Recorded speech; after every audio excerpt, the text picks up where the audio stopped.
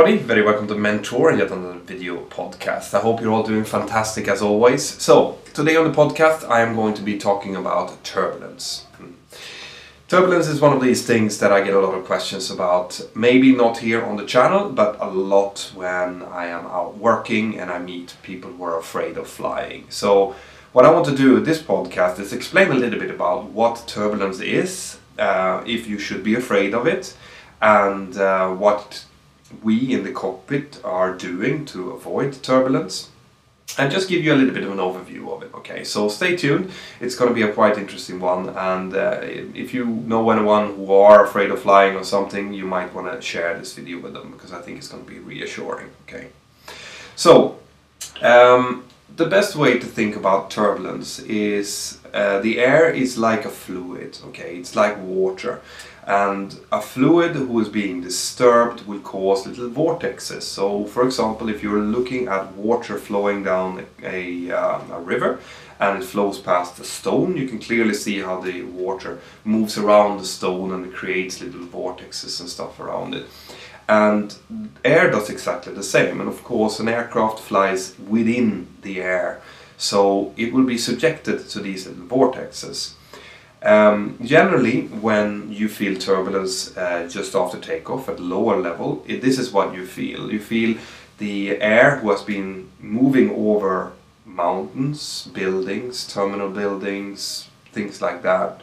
And when it's encountering these obstacles, it's forming these little vortexes, which is going to be felt like this little shudder of turbulence that you can get just after takeoff. It can actually extend for a couple of thousand feet, especially if you're taking off close to a mountain range and it's really strong winds, for example. And it feels really quite unpleasant, but the fact is that it's not very dangerous. Okay, it's an everyday occurrence for us, and it's turbulence will not, and I'm going to state this very clearly now in the beginning of the podcast. Turbulence is not dangerous to an aircraft in the way that you think that it's dangerous, okay? Turbulence is not dangerous to the aircraft structure as such. It's not going to flip the aircraft over and throw it into the ground. It's not going to bend the wings or anything like that. Turbulence can be a little bit dangerous because things inside of the aircraft, which are generally the passengers and the hand luggage and the trolleys and the cabin crew, can, if they encounter turbulence suddenly, of course, be thrown around a bit. So when you guys hear about passengers being injured because of turbulence, the newspapers love to blow this up into their headlines, saying that 15 people were injured during a flight because of turbulence. This is generally what's happened. The aircraft has moved into an area of turbulence which was not forecasted, which meant that people were moving about, and when they hit the turbulence they might have fallen over, or they might have gotten warm coffee scalding their hands, or trolleys might have fallen on someone. If it's really bad, someone might have actually been thrown up and hit their heads on the ceiling. So this happens quite commonly. I would say it's probably one of the most common ways that people are being injured when it comes to the airline industry. But this is the way that turbulence generally are dangerous. Okay, it has nothing to do with the structural integrity of the aircraft. It has to do with people falling over, just like they would on a boat or a train or a car if they were walking around in a bus, for example. This is also why we, the pilots, we always switch on the seatbelt sign when there is any indication of turbulence coming up. That is because we want you guys to come back and sit down and put your seatbelts on, so that you won't be thrown around in case we would hit turbulence. We also tend to tell our cabin crew, both in the briefing before in the morning, that today on this route we might encounter turbulence, so be vigilant against it. And if we feel that we are getting reports that we're about to enter a turbulent area, we might even tell the cabin crew to stop their service and return to their seats, because we don't want them to injure themselves and we don't want them to pour hot coffee over someone or something like that. So when you hear that cabin crew return to your stations, for example, due to turbulence, it's because of that. We want everyone to be strapped in. And this is also why we always tell people to keep their seatbelts on when you're in your seats, because you never really know when you hit one of these little pockets of turbulence. And it's always the safest way to sit down with your seatbelt fastened. Okay.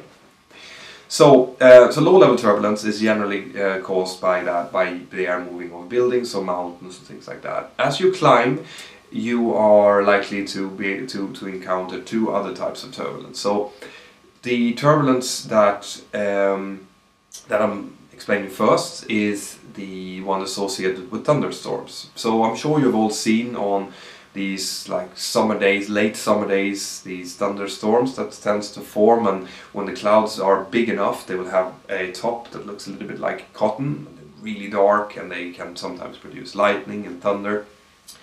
Within these clouds the air is moving really quickly, both up and down, okay? And that type of air movement causes very severe turbulence.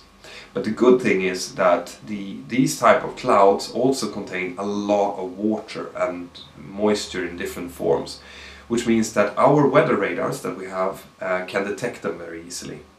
When something has a lot of water in it, a lot of movement, the weather radar can very clearly detect where these storm clouds are, and we have very clear stipulated distances to avoid these clouds by. Okay, so we don't fly through them and we don't even fly near them. You might think that it looks like we fly near them, but that's because they're really big normally, and we stay several nautical miles away from an active thunderstorms.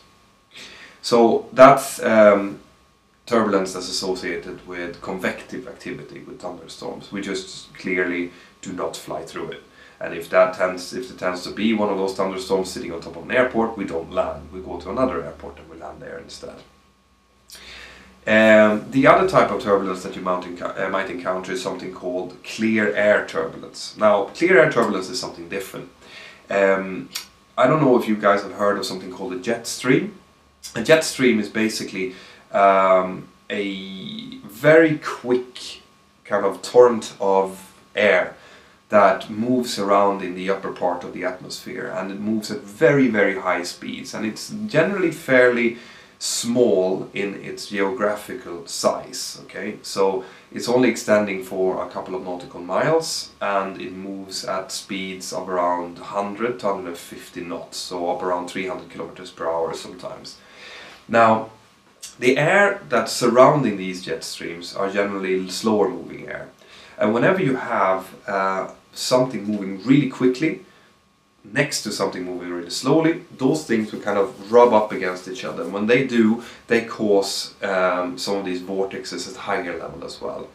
So I'll show you a picture of a significant weather chart. This is a type of chart that we use when we do our pre-flights, and we look for these types of areas. And if you can see that there is a black arrow going up, and it's turning over Iceland and it's moving down through Denmark, and next to that it's kind of a dotted line on each side. Now what that is an area of predicted clear air turbulence, and what the black line is a jet stream. So those type of turbulence can be predicted, so it can be on the planning stage predicted, but we can't see it. The weather radar will never pick it up because it doesn't have moisture inside of it. What we can do, however, and what we frequently do, is when we do hit that type of turbulence, because we know that it's very annoying for the passengers, it's not very comfortable, we ask other aircraft around us, or we ask air traffic control if the turbulence is lesser at any other altitude. Because this type of turbulence tends to be associated with only a very limited vertical area. So if we hit a lot of, well, you know, a moderate amount of turbulence at 38,000 feet, then we ask air traffic control if they have had any reports at 36,000 feet. And if they haven't, we simply just descend the aircraft down, and hopefully it's better there. And we don't do that because we're afraid of the safety of the aircraft. We do that because of the experience for the passengers. Really, it's supposed to be a pleasant experience to fly, and we know that people don't like turbulence. And we also want to drink our coffee, obviously. When it's turbulent, it's hard to drink the coffee, so we want to avoid it as well.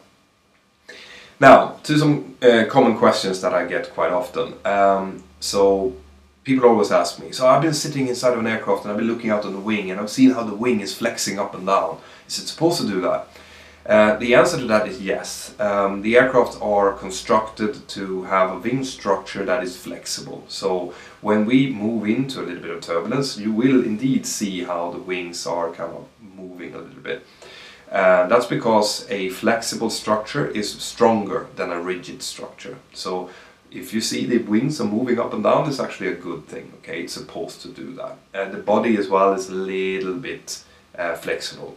Okay, now when I'm talking about that, it's also a good idea to explain, because people are asking me, are there any places inside of the aircraft which are more or less subjected to turbulence? And there actually are.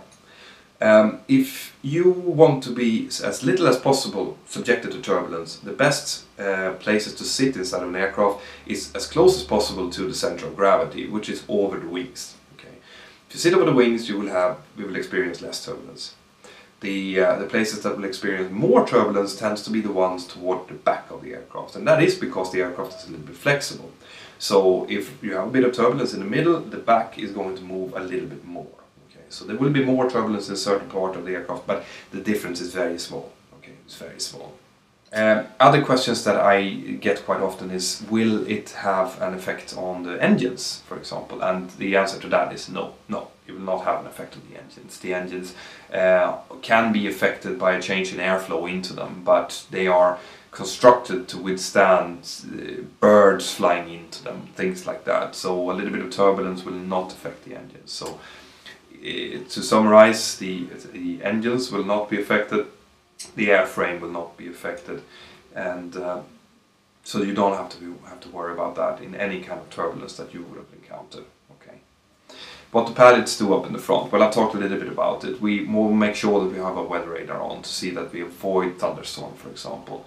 We talk to air traffic control so that we can find areas. If we're in an area with a lot of turbulence, we try to find altitudes which have less turbulence to give our passengers as smooth of a ride and as a comfortable ride as possible. We also actually reduce the speed slightly. We have something called a turbulence penetration speed, but that speed is very, very close to our normal cruising speed, so you as a passenger will never notice that we're reducing the speed in turbulent areas. The same goes for climb and descend. And apart from that, we just try to get ourselves out of the turbulence as soon as possible so that you guys have a pleasant experience in the back, and also so that we can continue drinking our coffee, because we really like our coffee. That's it, guys. I hope that answered some of your questions about turbulence, and I hope that reassured you a little bit. Keep sending in questions, send them in below, give me a like if you like it, and as always, feel free to share my videos with your friends, family, or on internet forums. For now, I hope you have a fantastic evening, and I'll see you